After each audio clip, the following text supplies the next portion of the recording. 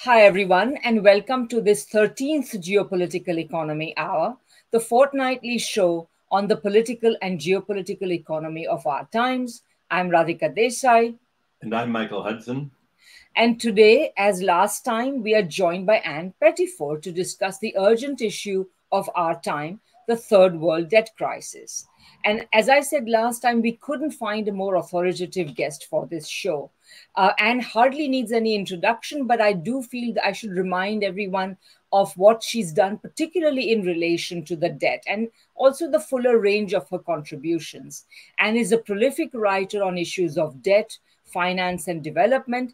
And she has also been one of the most important activists on the issue of third world debt in particular, and has had a great effect on the area. So in particular, she launched the Jubilee campaign at the end of the last century to a campaign for debt forgiveness for the poorest countries. She has served as an advisor to the British Labour Party, important figures such as Margaret Beckett, and more recently, she was on Jeremy Corbyn's Economic Advisory Council. She is the author of many books and articles on these subjects, including Debt, the Most Potent Form of Slavery. I'm sure that has a lot in common with what Michael's been writing about debt. Another of her books is The Production of Money, How to Break the Power of Bankers. Welcome, Anne. Hi, thank you so much, Radhika. Lovely to be here again. Yeah, exactly. And so let's get on with our raging conversation that we were having last time. So what we were going to talk about is really the third world debt crisis, the new third world debt crisis. How similar and how different is it from the one that hit the third world back in the 1980s? What has been the specific contribution, if any, of the pandemic and the war? And what is the future of the third world, given that in addition to all the other calamities, it is now hit with this debt crisis. Now, last time we started with a list of 7 questions and we only got through the first 2. So let me just go through the 7 questions and then we will begin with the third question. So the first question was, what was the genesis of the 1980s debt crisis? Number 2, what are the causes of the crisis today? Number 3, are third world countries responsible for their own plight? Number 4, how has debt been an instrument of world power and imperialism? Number 5, is China putting third world countries in a debt trap? Number 6, what is the debt crisis have to do with the dollar system? And finally, number 7, is there a way out?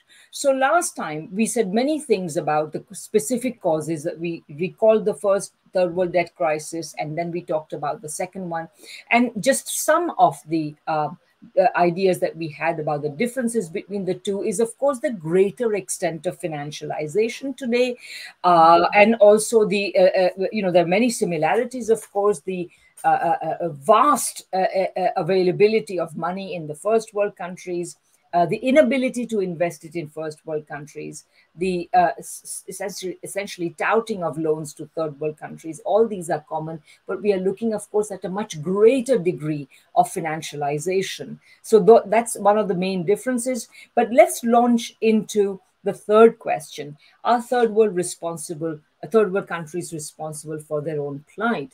And I thought we'd start with you because, you started the Jubilee campaign. You had a certain very clear understanding of the causes of that crisis and why third world countries should be forgiven. So what was your understanding then? And how does it relate to what's going on now?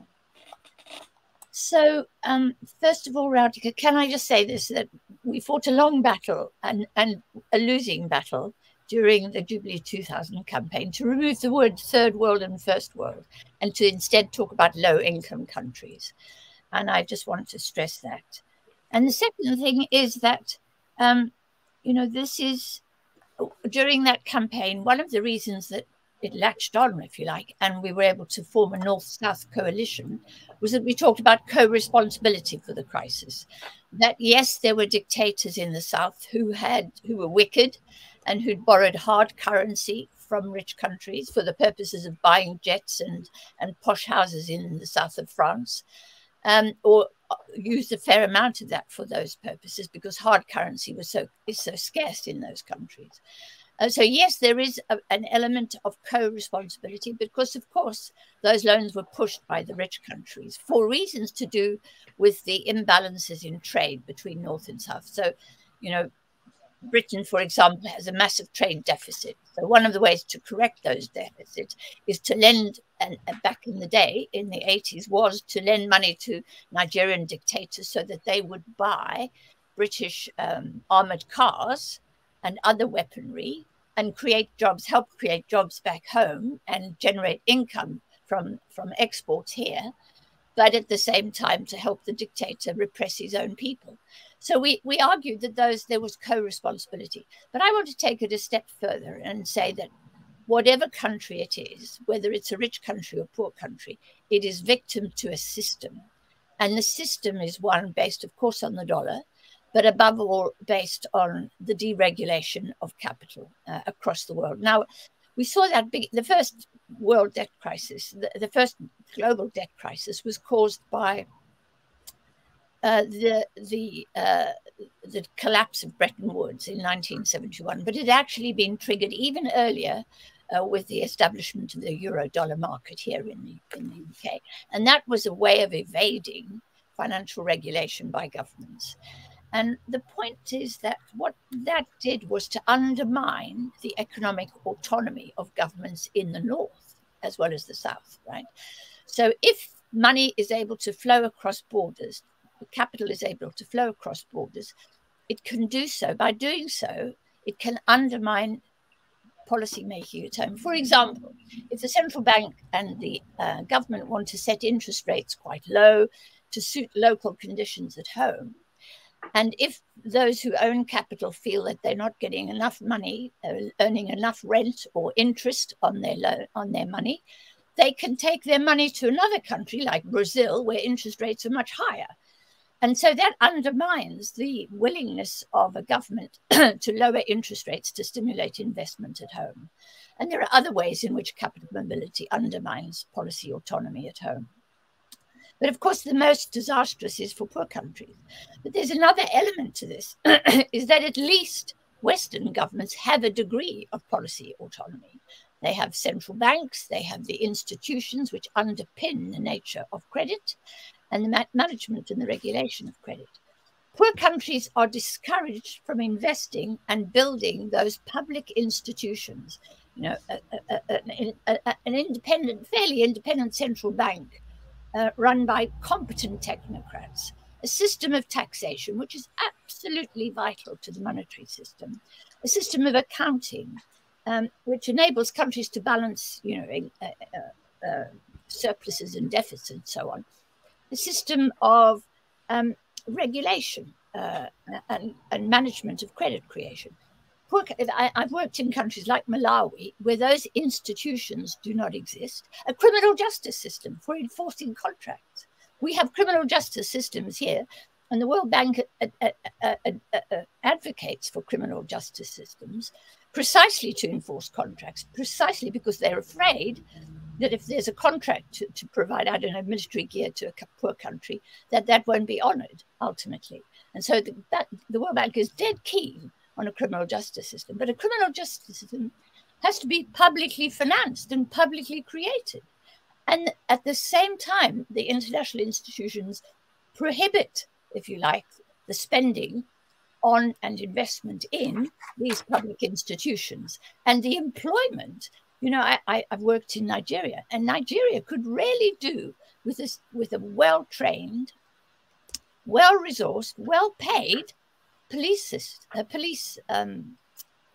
policing system and criminal justice system, because they have an awful lot of crime, an awful lot of really clever people who can dodge the regulations.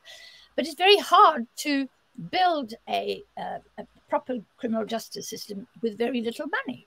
And when your policemen are low paid, it's easy as pie to take a bribe from the local driver in order to avoid penalizing him for speeding or running over a poor child or some such thing. Same is happening in South Africa, the country of my birth. I see that happening where, but here in Britain, we pay our police fairly well. They can still be pretty corrupt, but we give them status and money, and we give them resources. And we understand that in order to enforce contracts on the one hand, but also to maintain economic stability, we need public stability. So poor countries are deprived of the sort of autonomy that would enable them to raise finance at home, instead of having to go abroad and to raise finance in somebody else's currency, right? And even when they do have a degree of autonomy, which is what South Africa has, it's an incredibly rich country. It has its own central bank. It has a relatively sophisticated taxation institutions. It has quite a lot of those, and it still chooses to withhold borrowing, to refrain from borrowing to finance employment, the creation of employment at home, and it still prefers to borrow from abroad, right? Because that imposes apparently a form of discipline on capital. So even where a low-income country will have these institutions, they're discouraged from using them because of the export orientation of their economies. So that's quite a long intro to saying why, there is co-responsibility. Both rich and poor countries are penalized by an international financial system designed effectively to serve the interests of the 1%, nobody else, whether those 1% live in Kenya, whether they live in China, whether they live in Dubai, or whether they live in New York. They all benefit from it. The rest of us suffer. Great. Thanks, Anne. Michael, do you want to add? Well, you described the kind of economic and ideological interference from the IMF and World Bank. Most other countries have suffered from U.S. political interference in their domestic affairs. A whole century of Latin American dictators have been installed, leaving a residue of client oligarchies that are responsible for actually much of the debt. But on a broader level, U.S. diplomats have, as you've just pointed out, weaponized the IMF and the World Bank to confront debtor countries with a take it or leave it offer. Either you play by the U.S. rules, the neoliberal rules, or you're going to be treated like Venezuela and Iran and Russia. So there's force behind what you've described. And they followed, the debtor countries have been obliged since 1945 to follow these demands of the IMF, and not just advice, but demands, because neocolonialism really has taken a financial turn, not much more than armed force. Well, except in Chile and Guatemala, Iraq, Syria, Libya, Afghanistan, the color revolution countries, Ukraine, Indonesia with the CIA mass. I guess it has been imposed by force, as finance is just the gentle gloved hand of colonialism, and I think one can talk of financial colonialism. And if you think of the debtor countries of having, after World War II, thrown off the colonial powers and nominally got their economic liberty, they didn't get their financial liberty. They were forced into a financial dependence, and countries that did not enact these neoliberal laws suffered currency raids. And the IMF simply wouldn't lend to them, and there could be basically the US and NATO countries would raid Chile's currency or Argentina's, and the IMF will only help countries that actually follow the US. Like today, it's found the most creditworthy country in the world is now Ukraine. Judging from the IMF's statement that it only lends to countries that are at peace, like Ukraine, that are not in war, and that have every ability to repay the foreign debt, like Ukraine. So you use the word borrowed. And Iraq was another one. Yes, but Anne, you used the word borrowed. Most of these global south debts were not borrowed. They're simply an accrual of interest. All through the 1970s and onward, the banks and bondholders simply added the interest onto the debt. And the US statistics show America's foreign aid will lend Latin American countries enough to pay the banks and the bondholders. I was at meetings with the Federal Reserve where they made this very clear. They'll always lend friendly countries, meaning right-wing dictatorships, the client oligarchies the money to pay the debt. So what they actually borrowed is 50 years ago. All the rest is just added on, and the money was only currency and also exchange rates. Yes. Exchange rate instability as well. Right. So to me, I think these debts should be treated as bad loans. You talked about, gee, the debtors can't pay. If a creditor makes a loan that can't be paid, it's a bad loan, and bad loans should be wiped off. But uniquely for the global South countries, instead of saying we're at a market for finance to take responsibility, if it says it's going to make sure the loans are for credit-worthy purposes, that whole principle is suspended for post-colonial countries, the global South countries. So yes, of course, you can't hold them responsible if they've been their policy has been dictated by the creditor countries themselves, which to me makes them bad loans as well as odious debts. Yeah, I mean, I just wanted to add a couple of points to some of the points you raised quite rightly. So both of you mentioned the analogy with colonialism, and I just like to remind you for a couple of things. Number one, if you think about, for example, anything colonialism does is really for the purposes of extraction, right? So, for example, colonial powers built railways in colonial countries. The purpose of these railways was not to integrate the economies of those countries to help make them more productive.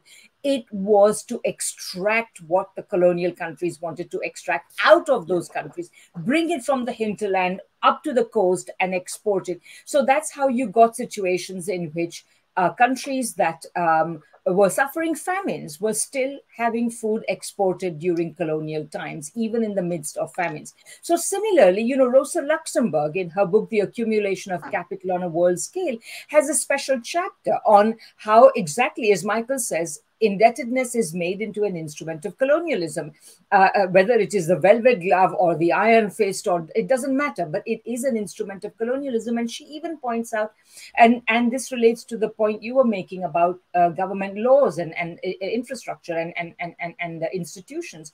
She said that there is a tendency to insist on a certain type of constitutionalism so that the indebted country, by its own laws, becomes obliged to prioritize the repayment of debt.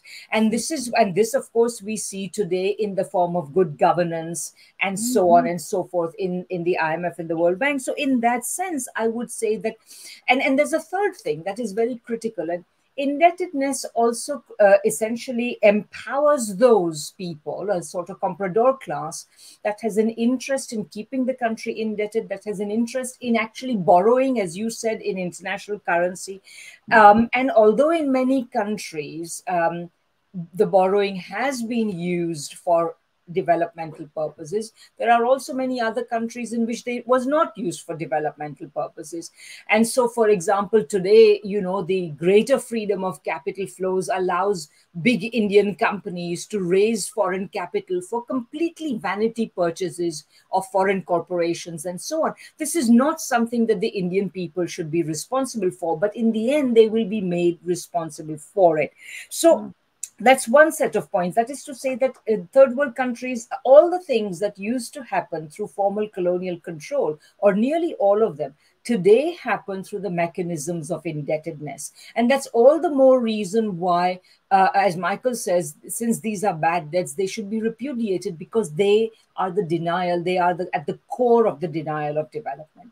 So the second set of points I wanted to make is also connected with what both of you were saying, that it has to do with the international financial system and the way it's created. And as we've talked, Michael, in the past in many of our shows, and I think we also talked in the first episode of this set of shows on third world debt crisis, the international financial system is the accompaniment of the dollar system. And the fact of the matter is that if Keynes's original proposals for Bancor and an international clearing union had been accepted, or if a new such system is created, as elements of which are being put up as we speak by various third world countries or developing countries. I'll go into third world countries later, because I've always argued that people object to third world because they think third world means third class, but it doesn't. Third world is the self-designation of the Bandung countries, the non-aligned movement. They said that they represented a third way, not communist and not capitalist, but a third way. And of course, this third way always leaned distinctly to the left. But anyway, we'll leave that aside. So I don't have a problem calling them third world countries. But anyway, the thing is that third world countries or developing countries, they essentially would never have these problems of chronic indebtedness, debt crisis, etc., if we had had that kind of system. But we didn't have that kind of system because the United States insisted on imposing the dollar on the rest of the world, leaving them with no other option.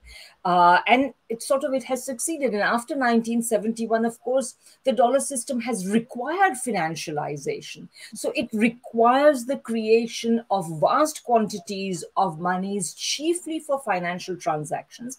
And then, as both of you have pointed out, and I think, Anne, you said, there's so much money sloshing around in the first world, which cannot be invested in first world countries because first world countries are themselves undergoing their own growth slowdown. So then all these banks are going around touting loans to the rest of the world. The IMF and the World Bank have acted as cheerleaders to this increase of indebtedness of third world countries, saying, isn't it wonderful that now the private sector is able to lend to third world countries and so on. And so all this lending has taken place. And today, for reasons entirely having to do with the preservation of capitalism in first world countries, interest rates are being jacked up, which is why we have the creation of this debt crisis, which is coming on top of the pandemic, on top of the problems created by for the third world in terms of supply constraints and so on through the conflict in Ukraine, etc. And interest rates are being jacked up in first world countries entirely because to tackle inflation in any other way would be to question the existence of capitalism, because the other and more sensible way of tackling inflation is to increase supply. And you can increase supply by making public investments, by, if private sector will not increase supply, you can increase supply by making investments and expanding supply. And of course, as many people have pointed out, another way to tackle inflation would be to stop what's called the greedflation, the ability of big multinational corporations to jack up prices because they are monopoly suppliers of what they are saying. So all these ways of tackling inflation would be to put capitalism in question. This is what first world countries are refusing to do. And that is why, one of the key reasons why we have this third world debt crisis, in addition to what, the creation of the debt in the first place. So, but the fact of the matter is, as in the 1970s and 80s, so today, the debt was incurred in much easier credit conditions. But now we have a debt crisis because suddenly credit conditions have tightened.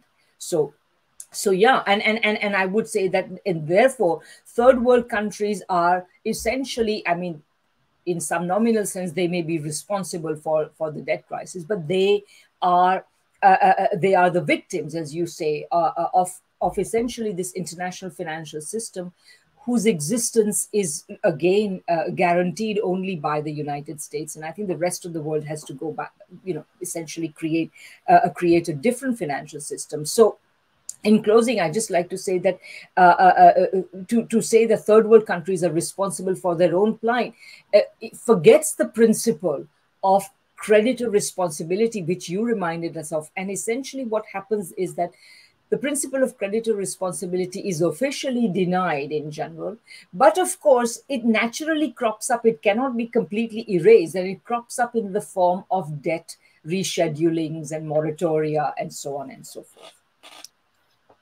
Yeah.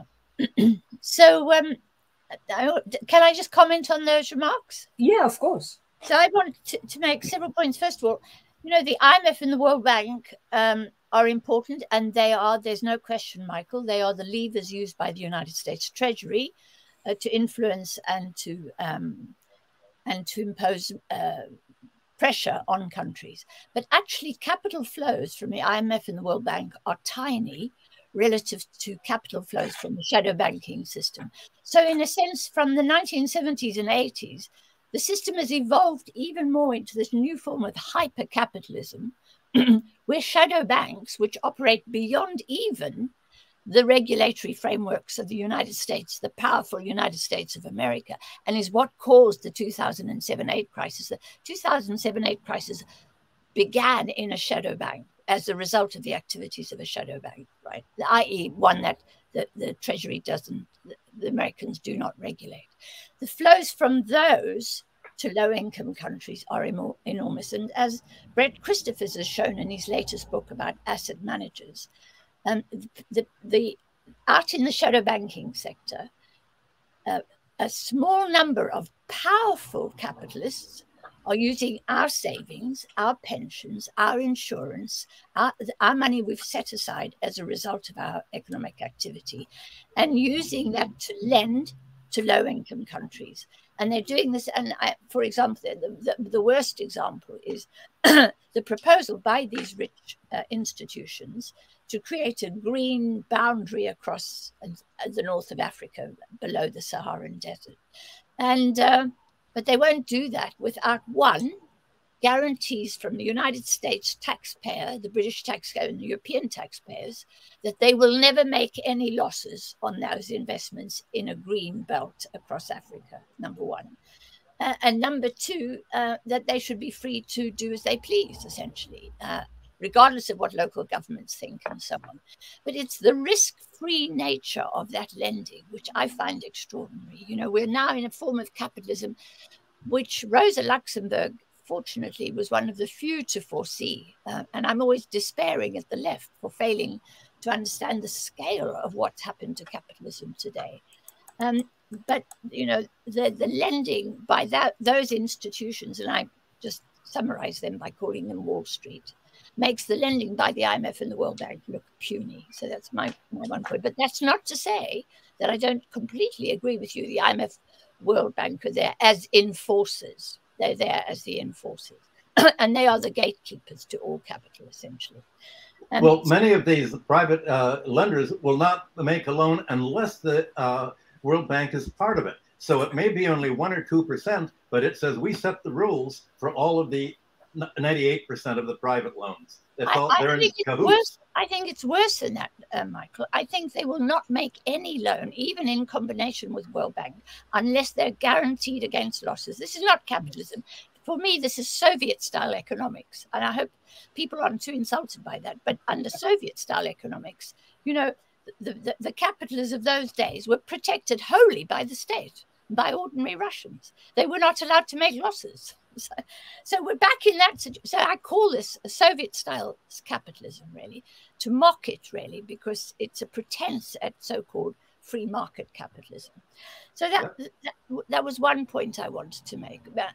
And you know, the thing is that, you know, I just don't know, until we have a level of awareness about that, we're not going to be able to tackle them because they are invisible. You can't see them. You know, you can go to Washington and bang on the door of the IMF and the World Bank. You can throw bricks at the IMF and the World Bank. You can't throw bricks at the asset management sector and what it's doing because it's utterly invisible. So that poses the left with an enormous problem, really. And secondly, I just want to say one of my great passions, as you know, we began the Jubilee 2000 campaign. We were backed by the churches and by the NGOs, and they said to us, look, cancel the debts because these countries can't pay. So we began a cancel the debt campaign. But no sooner had we got going on than it became clear to me that we could write off the debt. And we did write off about $100 billion of debt. And then in 2005, I worked with Ngozi Okonjo-Iweala, and we cleared $30 billion of debt for Nigeria. But that wasn't going to prevent the buildup of future debts, really. So we needed what we have in private capitalism, which is a form of bankruptcy for countries. Now, that is opposed by countries. The last thing they want anyone to think is that they're bankrupt, and I understand that completely. But there comes a point at which they're not solvent. They're not able to mobilize the hard currency needed to repay the debt. And in those circumstances, we need an independent arbitration process between creditor and debtor.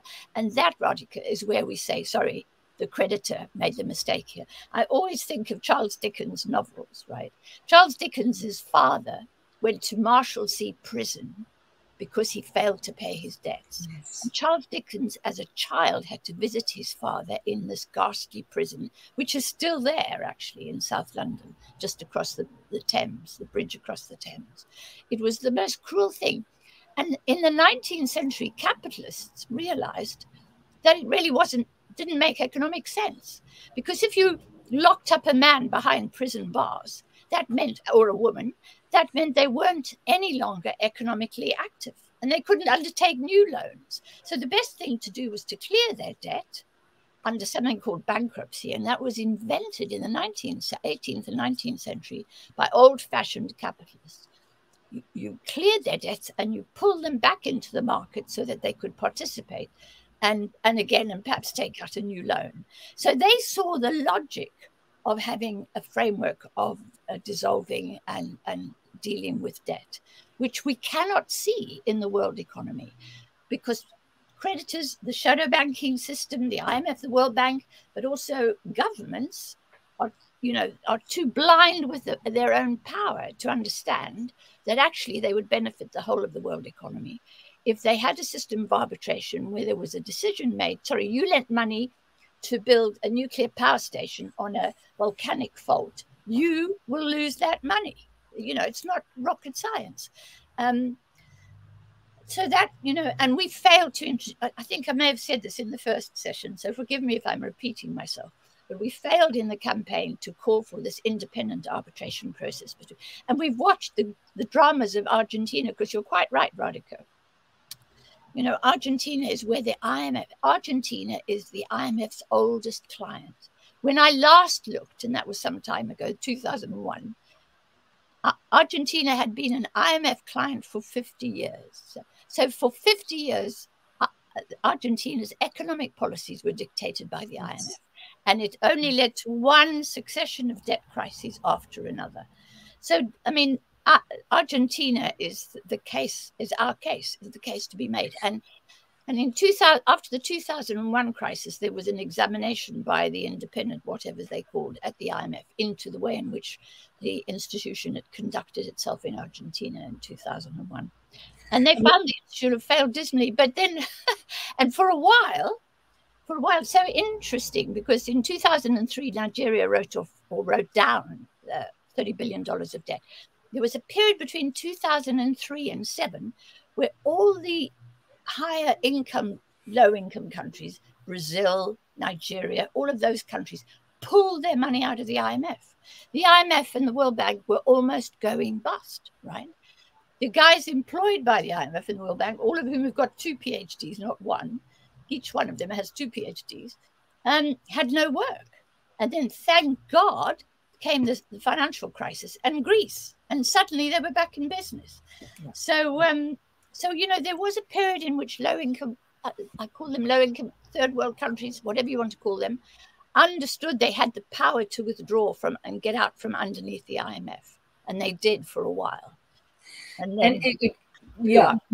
Exactly. And this is a great segue into our next question, because, what you're saying, by the way, about Argentina is really important and interesting, because, Argentina at the end of the Second World War was one of the richer countries of the world. Everyone expected that it would essentially become a first world country. So the role of the IMF in ensuring that it has remained one of the poorer countries of the world, or not much more than a sort of middling income country, but the IMF has played a central role in it. So our next question is really, how has debt been an instrument of world power and imperialism? And again, essentially what we are saying is that you were talking about the emergence of a bankruptcy law in Britain, after putting people in debtors' prison and so on. What you're talking about is a sensible financial system. A sensible financial system is what every country needs. But a sensible financial system would be one which is focused on giving long-term, patient, productive credit for creating productive enterprises, and not engaging in speculation, and not being a loan shark, etc. But such a sensible sensible financial system is precisely what is denied to the world by the US system, by the insistence on imposing the dollar, by the choices made by the first world countries in terms of expanding the financial sector in the way that they have, and so on, in opposition to the productive sector. So this denial lies at the core of the denial of development, which is the core of imperialism today. And it is not surprising, therefore, that the elements of a response to this, which are now emerging in the form of China centered finance, in the form of agreements between countries to pay each other in one another's currencies, in the form of initiatives like the Chiang Mai Initiative or the New Development Bank or the Contingency Reserve, these are all small initiatives, but they embody the beginnings of an alternative set of principles which will be based, I think, and again you rightly recall, based on the kind of consciousness that has now emerged in the third world, which came in the aftermath of the series of financial crises since the third world, which culminated in the East Asian financial crisis of 2007 and 2008. And when the world saw the way in which the IMF and the World Bank acted as bailiffs for private creditors, in the case even of a country as advanced as South Korea, people said, okay, if they can do this to South Korea, God knows what they'll do to us. And that was the beginning of the shrinkage of the World Bank IMF loan portfolio. So we are really at the cusp, of the financial structure being an instrument of world power and imperialism, and the beginnings of the creation of a totally different type of financial structure. So, Michael, I see your hand, so why don't you please go first? Yeah, the big feature of the Australian debt is that the debt is not to be settled under Argentine courts. Any dispute over debt in Argentina is subject to U.S. courts. Yes. Argentina waived its rights to be a sovereign country. So what you're really talking about is, yes, the financial system has been weaponized as a tool of U.S. political control, but it's also direct legal. The U.S. is the creditors are the judge, not the debtors. The government of Argentina has no voice at all in the terms of this debt, as you saw from Judge Grisa in the United States, turning over Argentina's debt that was bought for 15 cents on the dollar, saying that Paul Singer gets to collect all of this debt in full. So you can buy Argentine debt for $15 million and immediately seize its assets abroad. Its naval assets they tried to seize, and for $100 million. And that's why the IMF promised in 2001 is no more Argentinas. And they many of their people resigned from the IMF. They said, we're supposed to judge the creditworthiness. It can't pay. And it's all overwritten by the U.S. thugs that are telling us what to do and overrule what we want. They said directly, the IMF is a tool of the U.S. State Department. What you've seen is that financial control has been just as powerful as military control under the old colonialism. You can think of it as, maybe we should use the word colonialism, financial colonialism, because one of the conditions of the IMF and the World Bank is, well, you have to sell off your mineral rights, to pay your debt. So you have plenty of ability to pay your debt. Look at all the land that the government has. Sell your government to the foreign countries. This goes against the 1648 principle that every country should be in charge of its own internal affairs. If you could reestablish that 1648 principle at the end of Europe's 30-year wars, any country is a sovereign country in charge of its own affairs, then you would have the legal ground for saying these debts were not taken over under conditions that we agreed to. Argentina not only was an occupied country by the mass assassinations that the United States held in Argentina out of Chile, but basically a whole political oligarchy there. And it's not only the debtor countries of the global south today.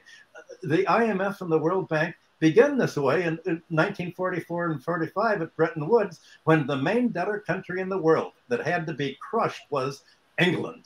My super imperialism goes over all of the discussions there, that England was told you have to essentially give up your empire to the United States. And if you look, and England, there were many debates in the House of Commons and the much more intelligent House of Lords that saw that, wait a minute, all of our assets are being stripped by the country we thought was our ally. But there's nothing we can do because we're broke.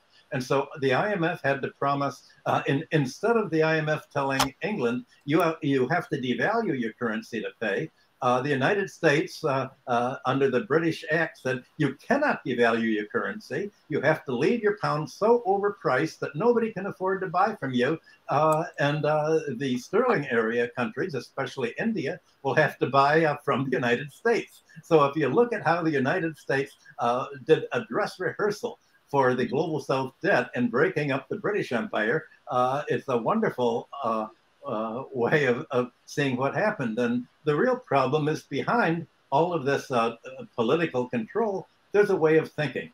And the real thing, what we're all really talking about is the kind of neoliberal thinking that the IMF and the World Bank and the universities all over the world are teaching, that somehow the debts must be paid without any consideration of the effect of paying the debt on overall domestic growth and overall economic independence. That's really the key. So if you can, we have to change the way of thinking, which is what we're trying to do today, before we can actually change, mobilize enough support to change the law. So I would go further, and I'd say we've got to change the system, Michael. Yes. And I mean by that not just we in the West. I also mean countries of the global South, as you say. So I wanted to make 2 points. One was, you know, the system is export oriented. And I think I explained that before. Yes. I mean, very deliberately, everybody thinks the only way to survive, and it is the only way to survive. If you want to buy an Apple computer and you want dollar bills to pay for it, you've got to flog your oil or whatever assets you have to those rich countries. We've got to persuade countries of the global South that there must be a reorientation back onto the domestic economy. And that applies most particularly to China. China is neglecting its home base. It's neglecting, you know, social benefits for its people. It's neglecting the kind of welfare state necessary to China in favor of the export orientation of the economy in order to make China more powerful in the world and to build up the dollar reserve it needs to maintain that power. Now, I understand that, but I think there's something deeply wrong. And I think President Xi, and you will be able to tell us more, Radhika, has begun the process of looking away from the world and back onto the domestic economy, which after all is a huge economy. But, you know, the Chinese people find it hard to move from the rural areas to the cities because there isn't a welfare support in making that transfer, and so on and so forth. And incomes are too low. Incomes are low in China. They're low in South Africa. They're incredibly low in South Africa. They're low in the United States. They're low in Britain. They're low in Europe. And that's very deliberate policy because markets can't stand to spend too much on labor costs. So, you know, that orientation has to shift, number one. Number two, we need new financial institutions. And I just wanted to get on to this talk about replacing the dollar. And I think replacing the dollar is to take us down a blind alley, essentially. It's not the dollar that's the problem. You're not going to fix the dollar by having the Chinese currency or the European currency or the Sudanese currency or whatever. The way to fix the dollar is to change the system. And I was so excited when President Ruto of Kenya spoke to Macron's meeting recently. What was it called? It was on the internet, in the new institutional architecture he called for at this conference convened by Macron on the 23rd of June. And he said this: we need to hammer out in this Paris Agreement a new financial mechanism to deal with climate change that is not controlled by a shareholder or is not subjected to the interest of any one country. This new mechanism, he said, would be akin to a global green bank and should be funded by green taxes and levies applied globally.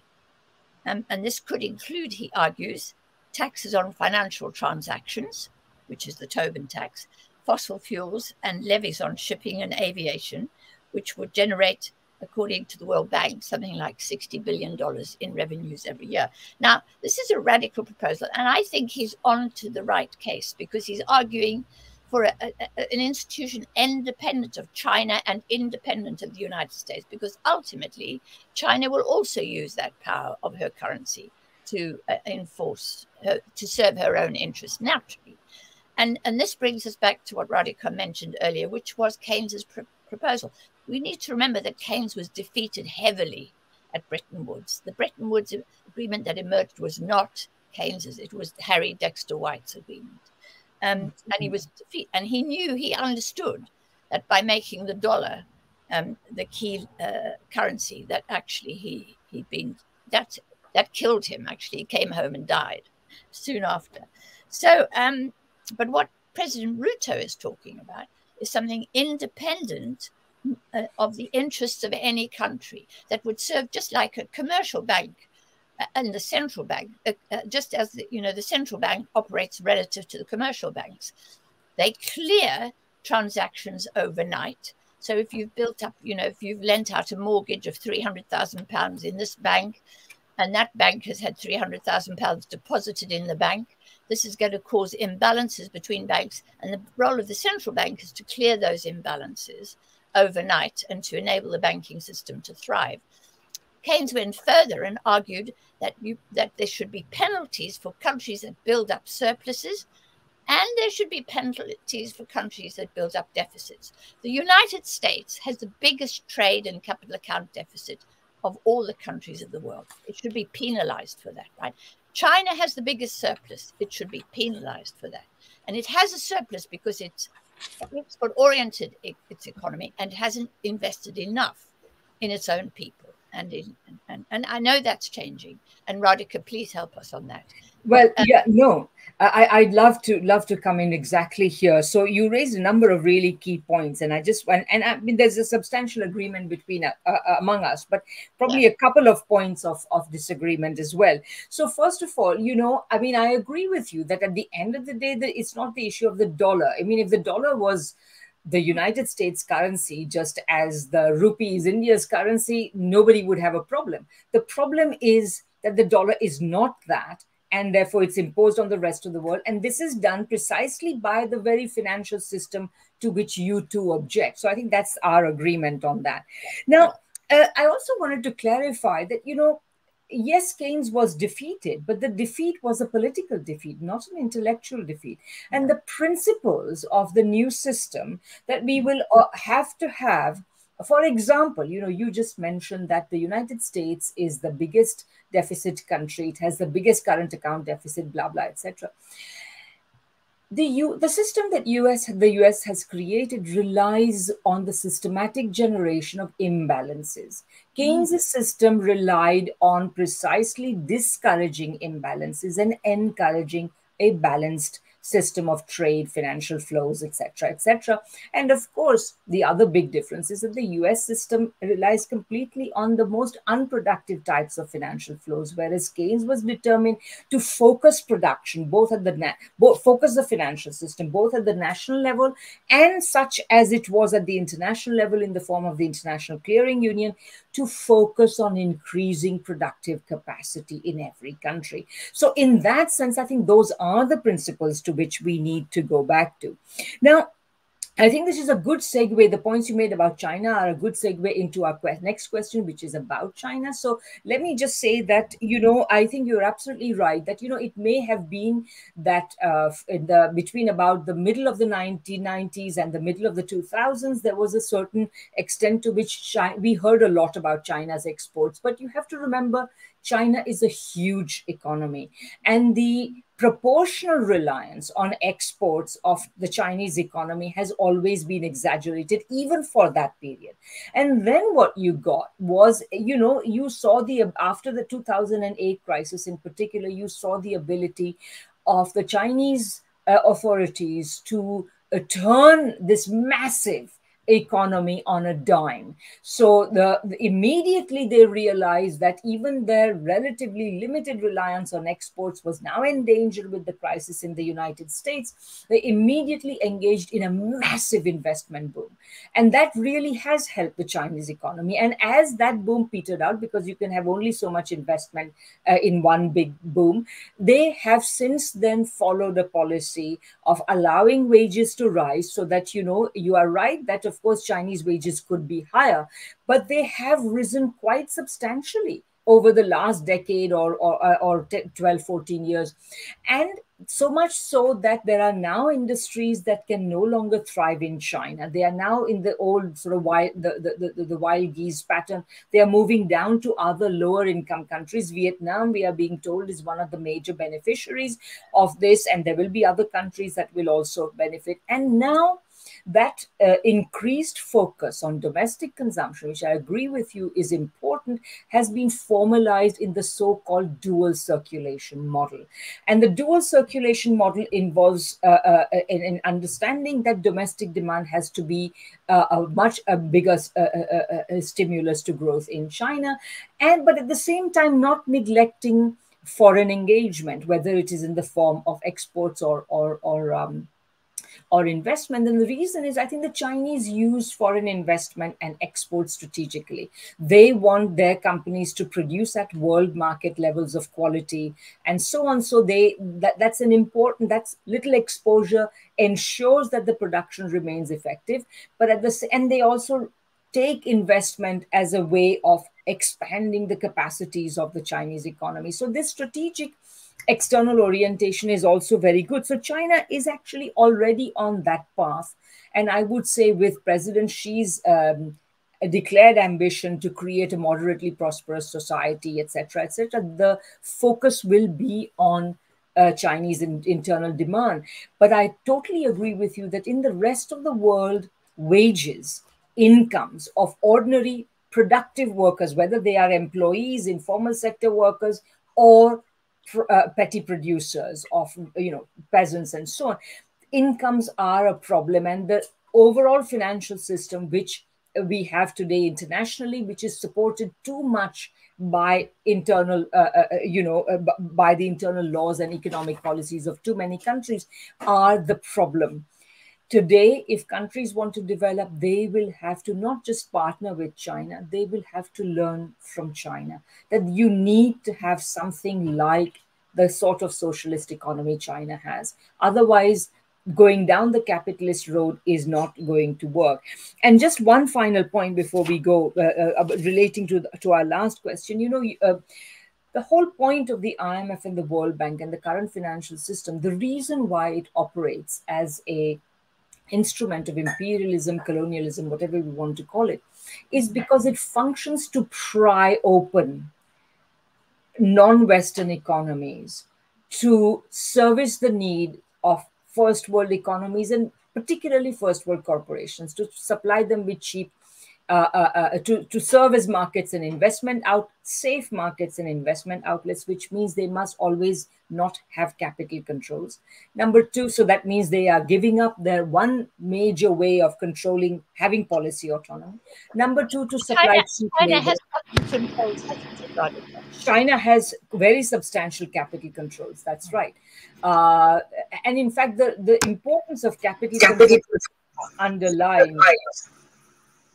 The importance of capital controls was underlined when in the 1997-98 financial crisis, because the countries that suffered the most were the ones that had recently lifted capital controls. Meanwhile, Taiwan, India, Vietnam, China, all the countries that had capital controls suffer.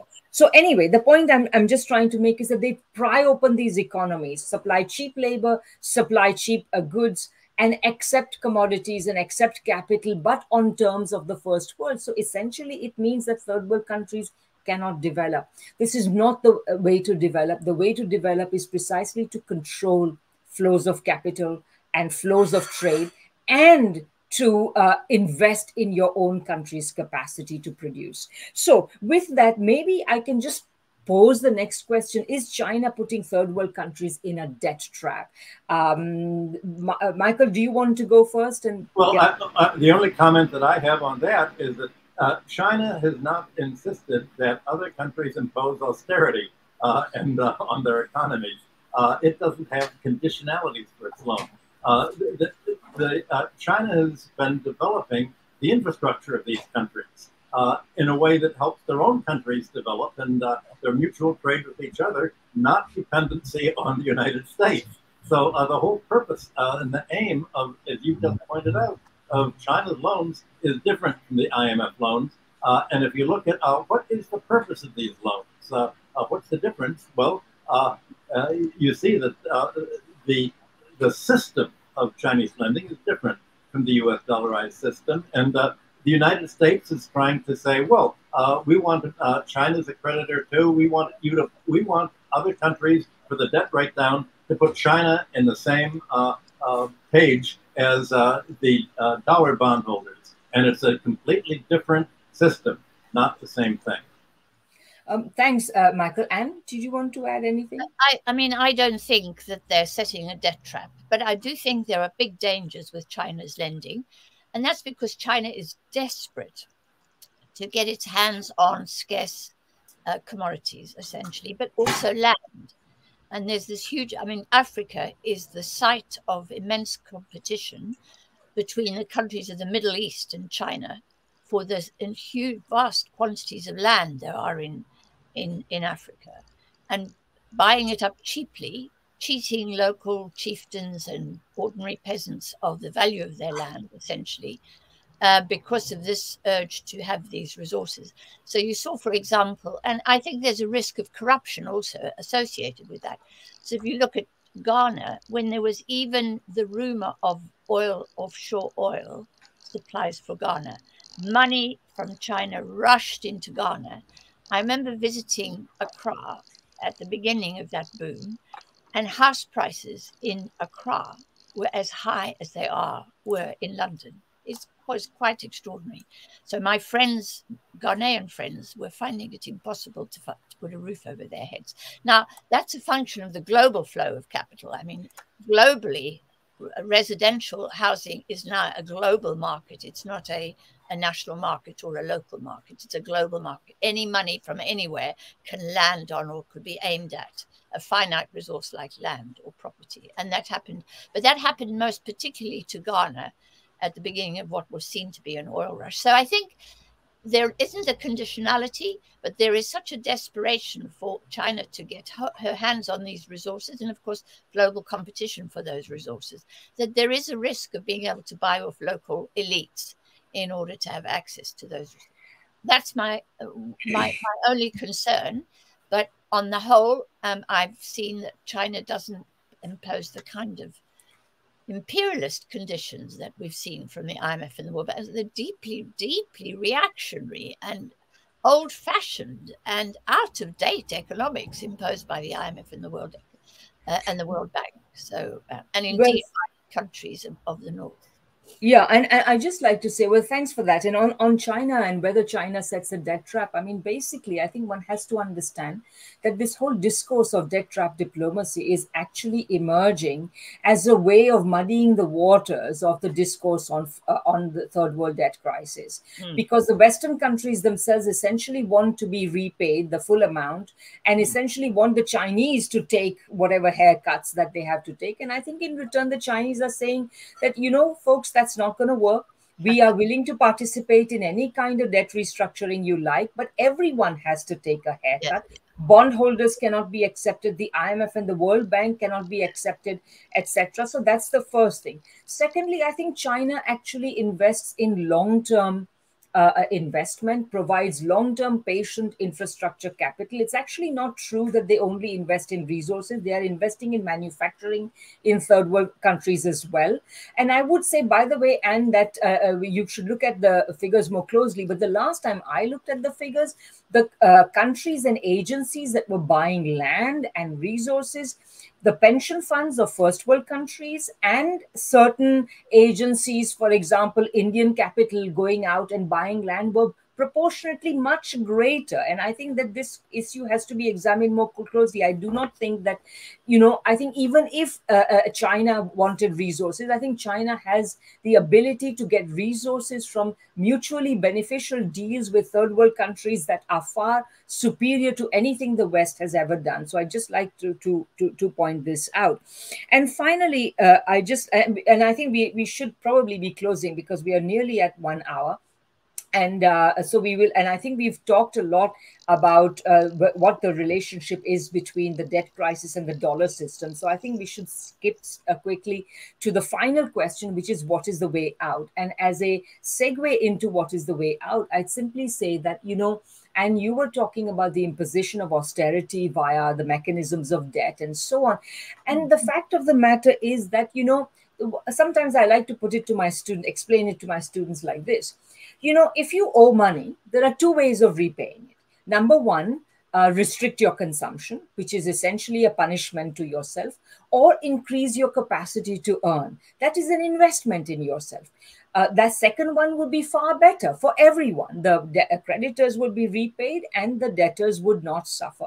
But the fact of the matter is, not only does the current world financial system, dominated by Western financial institutions, particularly US financial institutions, not only does it lend for unproductive purposes, but it actually in the process denies, by imposing austerity, by restricting and putting policy conditions and so on, it denies these countries the capacity to make money, to expand their productive capacity, thereby lightening their debt load, because that would be the result of the expansion of productive capacity. So this is the miserable, punitive, miserly, and financial system that we have, and that is essentially denying the possibility of development and essentially killing off people, killing off economies. So the question then is, what is the way out? And Michael, I think you wanted to go on this one first. So please. Yes, I wanted to sort of set the scope of what we're talking about. The advocates of today's financial colonialism say there is no alternative. And their whole philosophy of development is to say that we're all for central planning. American neoliberals are for central planning by Wall Street and by the financial sector. They want the financial imperialism wants to take planning out of the hands of government and put it in the hands of the financiers. And obviously, this is what the whole fight of the BRICS countries is about. And we're in a position today, much like 1944 and 45, which is why we've all been talking about that for the last hour.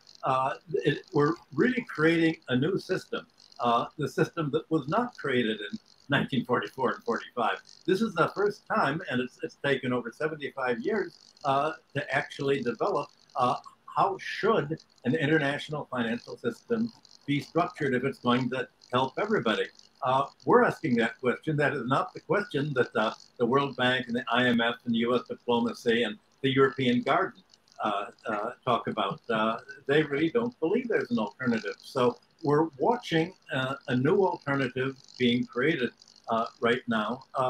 And the whole idea is to free the global majority from the debts that would hold them and lock them into colonialism, just like Haiti got its nominal political independence, but owed France so much debt that it never could get out of it, or Greece that owed so much debt after 2015 that it couldn't get out of it. So we're really dealing almost with ideological imperialism, and it's the intellectual control over how to think about what would ideal or workable alternative structure become. And China has pointed out, well, if we're going to have this discussion, we have to realize that all these countries have different political systems. Obviously, there has to be some new means of settlement. A new system won't work until they get rid of the existing debt overhead. You can't have a new system and still have governments having to pay the accumulation of debts, mainly compound interest, that's been from the past. There really has to be a break. And the break is of an intellectual system and the policy is a break from having to pay these debts. That's why we're focusing on who to pay this debts. And obviously, as long as the foreign debts are handled along the current relations, then the countries are going to have to impose austerity, just like Germany imposed austerity in the 1920s to try to pay its foreign debt. It doesn't work. If a country's told to destroy its economy and make itself less able to pay its foreign debts in the future in order to pay debts now, there has to be, in principle, a way of wiping these out. So what we're really talking about is a kind of constitution of principles, a Bill of Rights for debtor countries that would shape the new system as really their kind of America's Revolutionary War. So the problem then is to outline, we're talking about a remedy. So the remedy of the current problem is you begin with a debt cancellation that needs to clean the slate for any kind of a new system. You need to renationalize basic utilities that have been forfeited to foreigners. And you can do this under local law. What foreigners wanted, as Radhika pointed out in the very first statement today, they wanted the resources of the colonies. They wanted the raw materials and the mines and the land. All of this can simply be fixed with a rent tax. You can tax away the raw materials rent and the land rent, and that's all under domestic national rights. So that would not only free the country from foreign debt, it would free them from the foreign ownership that has carved out the control of basic infrastructure away from government control, away from the government's ability to provide basic services on a subsidized basis, like the United States and Europe did. So the tax system has to be part of the reform of the debt system, and that requires a whole economic analysis of what is a country's ability to create an economic surplus, and it's not that's really you need a national accounting system to reflect these ideals. So we're talking about something much more than settling the debt problem. We're talking about settling the whole financialized economic structure that debts have put in place. Anne, please go ahead. Yeah, so sure. I mean, I have to agree with Michael that actually it is cheering and it is optimistic that we are talking about new systems and that hasn't been the case for a while. It's exciting to hear of the alliances building up around China and so on to discuss, replacing the dollar.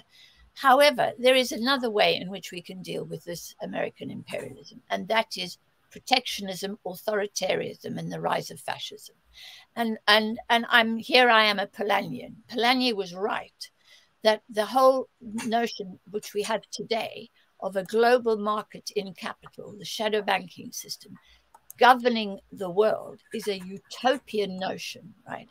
And it would lead to so much annihilation of human civilization in the ecosystem that society would react and demand protection. And that gives the rise to authoritarianism. And I'm afraid, it's very exciting to see Lula elected as president of Brazil, but he cannot get a thing through his Congress. He got a single item of policy through his Congress because of the far right domination of the Congress. We look around the world and we see authoritarian dictators pulling up the protectionist walls. Now, I'm not against all forms of protection, but from the capitalist point of view, from the point of view of this Soviet-style capitalism, it is disastrous because that will bring down the dollar. That will defeat the system.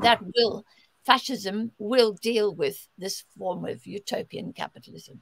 So, I think while we must be encouraged by the discussions that are happening, we must also be very alive to I'm watching my own country, Britain, so-called home of liberalism and parliamentary democracy. We're being read now by a very far-right government, which is overtaking our institutions, the broadcasting institutions, our health service. It's doing everything it possibly can to break down, if you like, the liberal democracy on which Britain is based. And it's terrifying to watch, because you can see the rise of fascism in some of our political leaders. So I don't want to, I know this is not a cheerful way to end this podcast, but I just want to warn us that, and I want to warn, if you like, hyper-capitalism, that if you go along that road of actually treating countries in this way, you are going to get fascism, as you did in the 1930s. I think, Anne, you're absolutely right to remind us of Polanyi. And I think you're absolutely right that he said that when you have this kind of hyper-liberal system, and of course, as you rightly pointed out, it's no longer even liberal. It's some kind of risk-free, government guaranteed capitalism. But let's leave that aside. But for what it does is it imposes these relations, liberal relations on the rest of us. And in that situation, you do face, humanity faces a choice between fascism and socialism. And I think that the point is that, yes, fascism is, I completely agree with you, it's a danger. I mean, look at India, for example, right now. I mean, there we have, just kind of full-blown a fascistic type of government, fascist type of government, whatever you want to say. And of course, we had Bolsonaro in Brazil, and you still, like, as you say, the Congress is packed with right-wing people in Brazil today, and so on. And I would say that fascism is rising across Europe. The West is allying with fascist forces in Ukraine. I mean, the contradictions are multiplying. And that's really why we need to raise the whole issue of socialism today, because I think the only sensible way out of this is actually, because once liberalism fails, and it's bound to fail, it's too contradictory, then you're faced with the two forms of non-liberal societies or anti-liberal societies. Yeah. One is fascism, the other is socialism. And you have to say that, socialism is the way forward. You cannot have authoritarian fascism. So I thought, first of all, let me say, I think this has been a wonderful discussion. Again, thank you very much to everyone, to Paul, and of course to our audience. I thought I would just end by making the following remark. Somebody mentioned planning just now. I forget which one of the two of you it was. But, one way of thinking about the system today is that, all financial systems are a form of planning. There is no doubt about it. So the real issue is, do we have planning for broad-based prosperity and the development of productive forces, for equal societies, for ecological societies, for prosperous societies, and for managing the climate crisis, and exactly for ecological and attacking the climate crisis, and dealing with the other two ecological emergencies as well, the loss of biodiversity, pollution, all these things. So do we have that kind of planning, or do we have the kind of planning we have right now, which is essentially financial planning to subordinate the whole world to the big corporations of a small number of rich countries, not even the rich countries as a whole, just the big corporations of these rich countries? This is the choice before humanity. This is the choice that we confront when we are trying to answer the question, what kind of financial system do we have? Because if there's one question that the current debt crisis that is raising, current debt crisis of the developing world, the third world is raising, it is this question. And so I think we thought we would leave you with that question. Thank you very much for joining us. Thanks to Anne for joining us. Hopefully we'll have you back soon on another exciting set of discussions like this. And so yes, goodbye until another fortnight. Bye-bye. Goodbye. Cheers.